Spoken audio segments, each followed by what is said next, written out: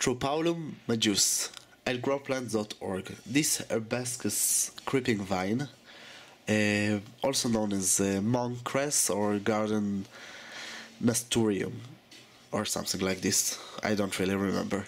It's annual, but you can grow it as something that you put once, and this is for years. You grow it in the same garden.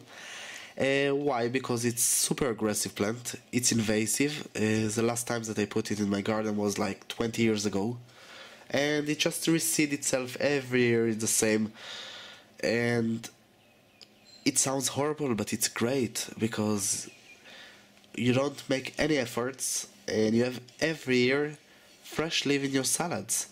And not just the leaves, the flowers are also edible, and they can arrive in variety of colors. It's yellow, red, orange, also to put in the salad.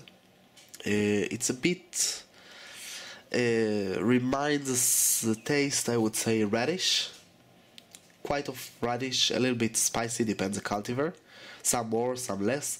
You can eat it from the spring to the autumn, also flowers and also the leaves itself. And you can use it for salads, raw, cook, stir fry. I prefer raw. In the salad it's great. I chop it very very small, and I put it in my salad. Requirement are just to let it something to grow on, and I would say also if you have somewhere with water, will grow the best. And that's all from growplants.org. Don't forget to subscribe, visit our website, and of course like this video. I hope you enjoy.